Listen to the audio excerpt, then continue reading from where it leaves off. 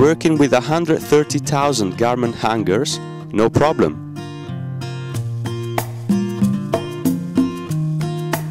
Hangers for garments are bulky and difficult to handle.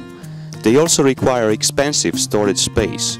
Stocks run low or out, causing disruption to operations. St. Olavs University Hospital in the Norwegian town of Trondheim uses RFID technology to solve this problem.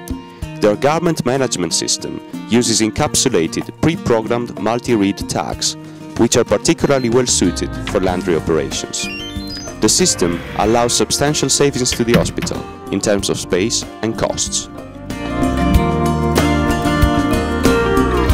Working with 130,000 garment hangers? No problem.